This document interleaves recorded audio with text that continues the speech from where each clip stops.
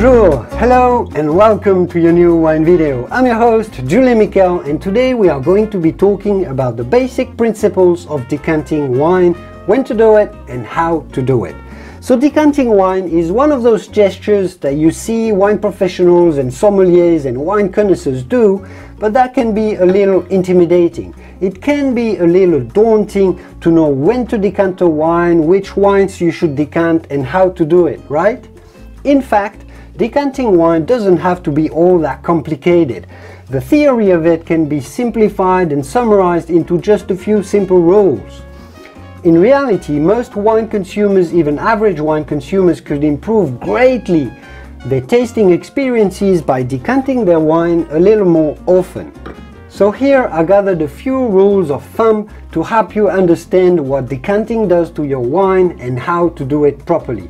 As always, to keep things simple, I've broken things down into 4 small chapters that are digestible for you, and let's start with the first one: why decanting wine. My fellow wine-loving friends, Julien here. Before we get started with the video, there is something that you have to know about. This video was made possible by the Bonner Private Wine Partnership, and the reason I work with them is not just because it's been called the most unique wine club in America, but because they truly love the wines that they choose for you. Founded by Will Bonner, the partnership is a small group of wine lovers who have come together to import excellent small batch wines that might otherwise get completely overlooked by large importers. They get them. Right now you can get your hands on 3 rare extreme altitude red wines from Argentina, from some of the purest, highest vineyards in the entire world, way up in the Andes Mountains. No middlemen, no additive packed supermarket wines here, no inflated costs. Plus you'll get exclusive access to more wine education videos from me, just like the one you're about to watch, to make sure you become an educated wine connoisseur. So make sure to check out the link in the video description to see if you want to become partner in something truly special in the world of wine. But for now, back to your video.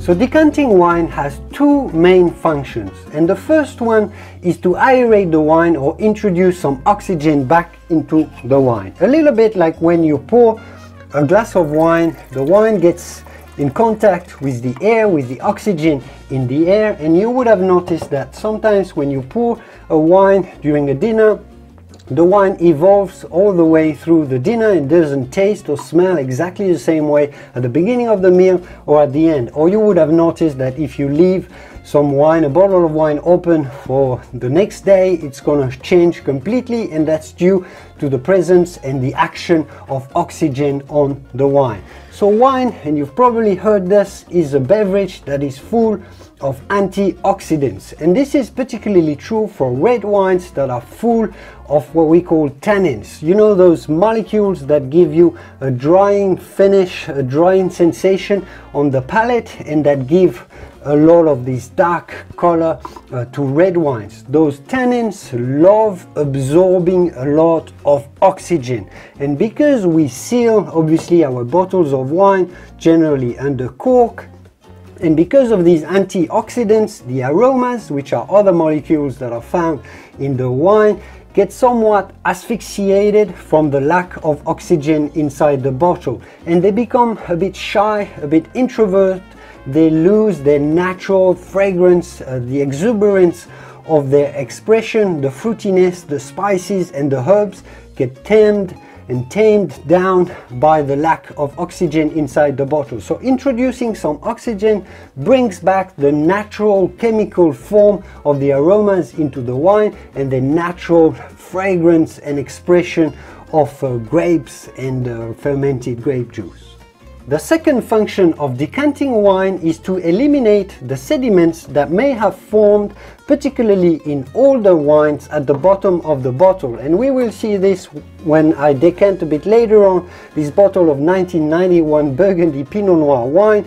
Sometimes wine is not a perfectly stable solution. Some say that it's almost like a living thing.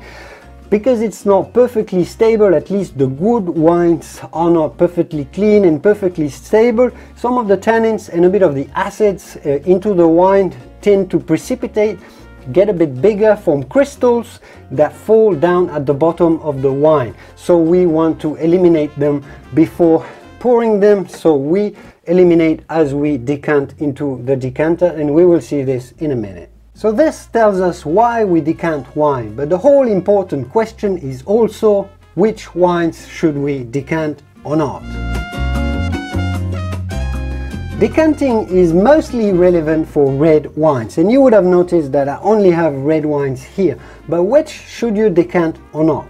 Generally speaking, the bright, crisp, fruity and light reds, and especially the young ones, do not benefit so much from being decanted because they don't have as many antioxidants and as much power into them that needs to be liberated. So those would be the Pinot Noirs or the Beaujolais, and also some of the most affordable ones. Don't worry about decanting them, they're already quite vibrant and fruity as soon as you open the bottle. The young reds, but the ones that are very dense and rich, just like this one, full of tannins and antioxidants, the ones made from Cabernet Sauvignons, the Merlots, the Malbecs, the big-bodied, richly bodied wines, those, even if they're young, can benefit from decanting to give them a bit more aeration and liberate all the power and the fruitiness of their aromas. But decanting is going to be even more beneficial for the very old or the older reds, because they have been trapped inside the bottle for a long time, so the aromas have gotten really shy and asphyxiated, and it's going to take much longer, much more oxygen to liberate all the potential of their aromatic expression. While I talk only about reds here, some whites, some old white wines like old Chardonnays for example, or old Sauterne wines, sweet dessert wines, old ports as well, may benefit from being decanted, but with a bit more caution. Some go as far as decanting champagne, old vintage champagne wines as well. This leads us to another very important question: when should you decant your wine, or how long before pouring the wine you should decant it? In absolute, I shouldn't be telling you that there is one right moment to decant a wine that would work for every one of them. Every wine is different depending on its age, depending on its origin, the grape variety, as we've seen, depending on its tannin concentration. But that's exactly where I think a lot of people get confused and they end up not decanting any of their wines. Generally speaking, most of the wines we've talked about benefit from half an hour of a decanting time and aeration time prior to serving. The problem is, if you decant too early, that oxygen that initially liberates the aroma may start destroying them and destroying the qualities and degrading the qualities of your wine. If you decant too late, the oxygen won't have time to react and interact with the wine, so it won't have such a beneficial effect. Half an hour, generally speaking, works on virtually every wine. But of course, if you really know a specific wine, you have several bottles of it, you have a case of it, and you are really used to enjoying it on a regular basis, next time you taste it, time how long it takes it to really open up and to really shine through and reach its peak of aromatic expression, and this is always going to be your best decanting time, more than the half an hour thumb rule that I've just given you. But let's move on to how do we practically decant a wine. You said, Julian, that it's easy.